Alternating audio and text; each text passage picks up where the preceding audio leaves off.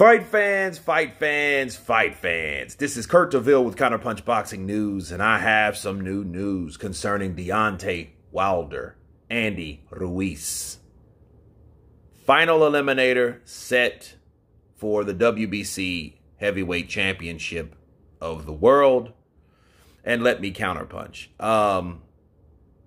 I think this was the route that this was going. I think these two fighters were destined to fight each other since 2019. The possibilities has been there. I think that has been one of the routes that was going to take an easy make fight. Politically, it makes sense. They're both with Al Heyman. They're both on the same team, like Andy Ruiz says. And I feel that, you know, it's a safer fight for Deontay Wilder. We got two former champions.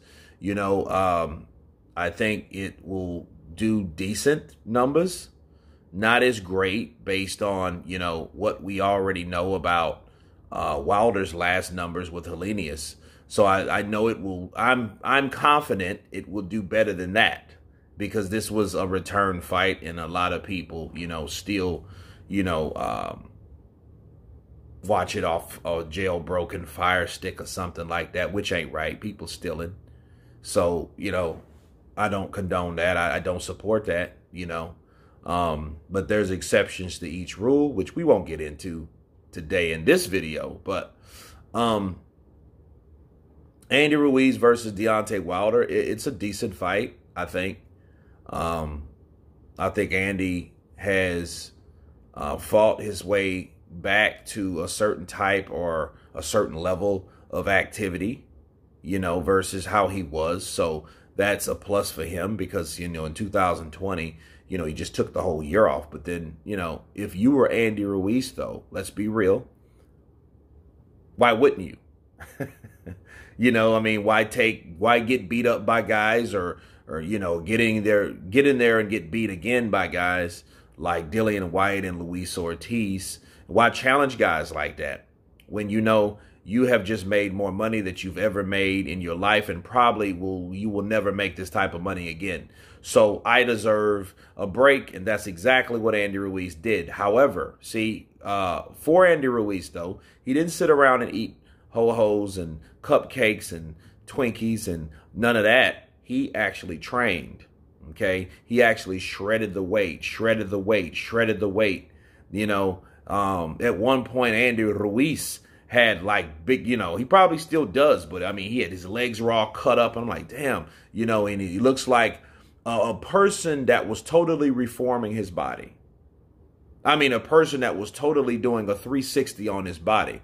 And you can't really say a 360 with Andy, and I think that was the problem, because Andy was never that dude that was like in shape, you know, physically fit. He was never that guy anyway.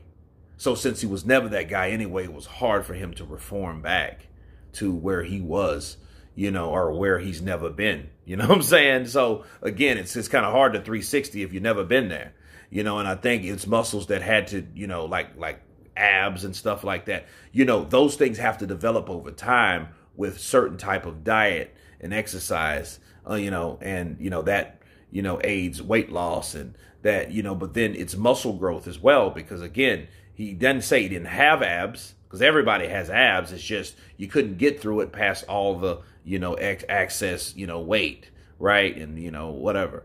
But, the strange thing about Andy Ruiz, though, you know, I'll get to Deontay in a second, that Andy Ruiz basically shredded down his armor, and actually the extra was his armor.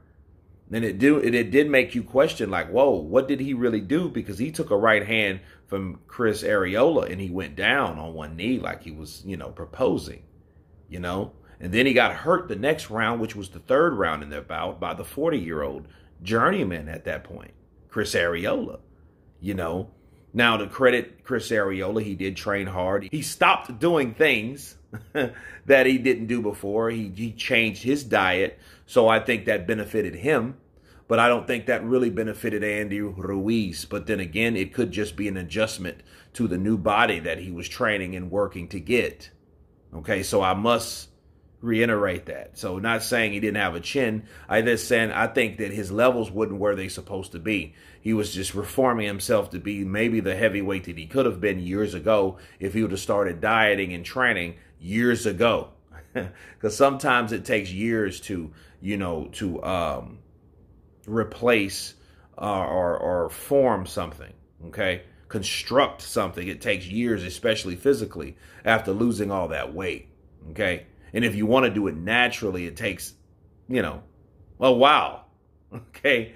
But for Deontay, though, Deontay's journey was the opposite.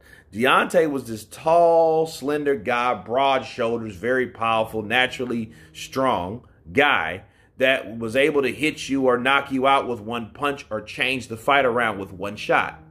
Well, what he decided to do, he decided to add muscle mass, and that didn't help him at all in the last 2 years. From 2020 and 2021, those 2 years were probably the worst performing years because those were the years where he decided to add this weight on.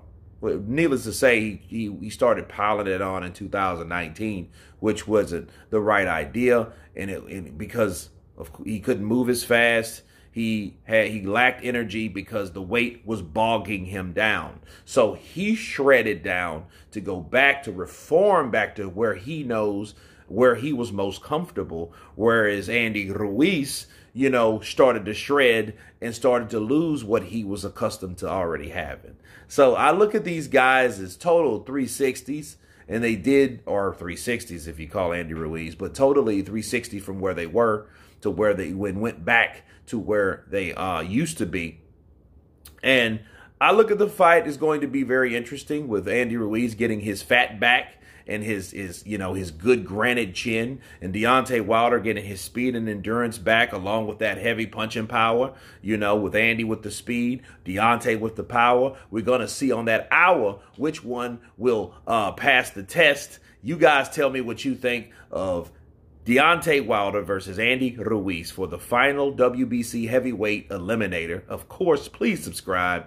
And you guys been Counterpunch. Peace!